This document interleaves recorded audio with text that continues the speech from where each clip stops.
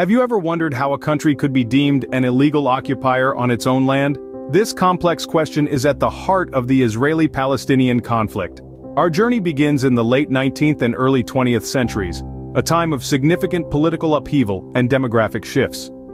The Zionist movement, born out of a longing for a Jewish homeland, gained momentum. The Balfour Declaration of 1917, a letter from Britain's Foreign Secretary Arthur Balfour to Walter Rothschild, a leader of the British Jewish community, expressed British support for the establishment of a national home for the Jewish people in Palestine.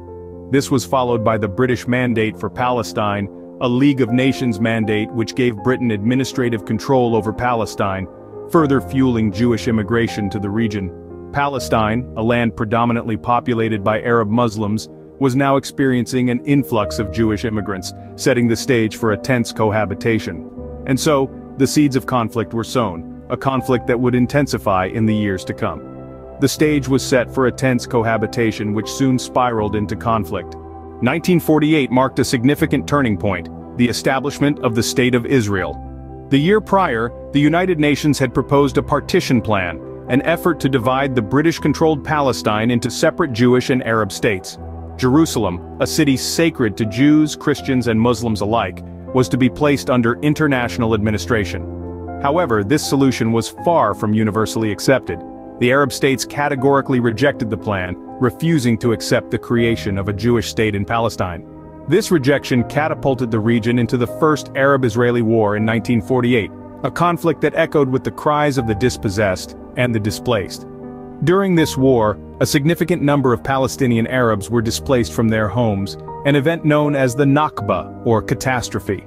It's estimated that more than 700,000 Palestinian Arabs were expelled or fled from their homes during this period. This displacement is a deep wound, a major point of contention that continues to fuel the Israeli-Palestinian conflict to this day. In the aftermath of the war, Israel expanded beyond the borders initially allocated by the UN partition plan. This expansion, coupled with the displacement of Palestinian Arabs, set the stage for what many argue is the start of the illegal occupation. As we delve further into this topic, we'll explore the ongoing effects of this contentious issue and its impact on the lives of those living in the region. Post-1948, a series of wars and peace accords have shaped the modern Israeli-Palestinian conflict. The pivotal event in this process was the Six-Day War in 1967. In this swift and decisive conflict, Israel captured several territories including the West Bank and Gaza Strip.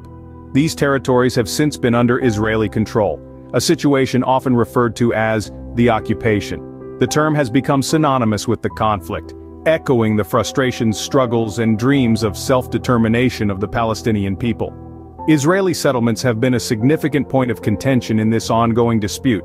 They are communities of Israeli citizens, living on land seized during the 1967 war. Their presence is viewed by many as a violation of international law, specifically the Fourth Geneva Convention, which prohibits an occupying power from transferring its own civilian population into the territory it occupies. The peace processes aimed at resolving the conflict have, unfortunately, largely failed. The Oslo Accords in the 90s, the Camp David Summit in 2000, and numerous other attempts have not been able to bring about a lasting resolution. From an international law perspective, occupation is meant to be a temporary state of affairs following a conflict. However, the debate around its application to Israel is complex and contentious. The continued Israeli presence in the West Bank and Gaza has led to accusations of illegal occupation. This issue remains a focal point in the long-standing conflict with no clear resolution in sight. Today, the Israeli-Palestinian conflict remains one of the world's most intractable disputes. The present scenario is marked by a stalemate, with peace negotiations often stalling due to deep-rooted disagreements. The international community plays a significant role, with many nations and organizations attempting to broker peace, but often finding themselves navigating a maze of geopolitical interests and historical grievances. The impact of this impasse is felt most acutely by the people living it every day. For Israelis and Palestinians, the conflict is a constant backdrop to their lives, influencing everything from their security to their economic prospects. The daily realities of this enduring conflict are far removed from the diplomatic sparring that often dominates international headlines. The debate around the legality of Israeli occupation is fraught with complexity. the lines are blurred by contrasting interpretations of international law, historical claims, and national narratives. The question of illegal occupation is not just a matter of law, but a matter of perspective, deeply entwined with historical narratives and national identities.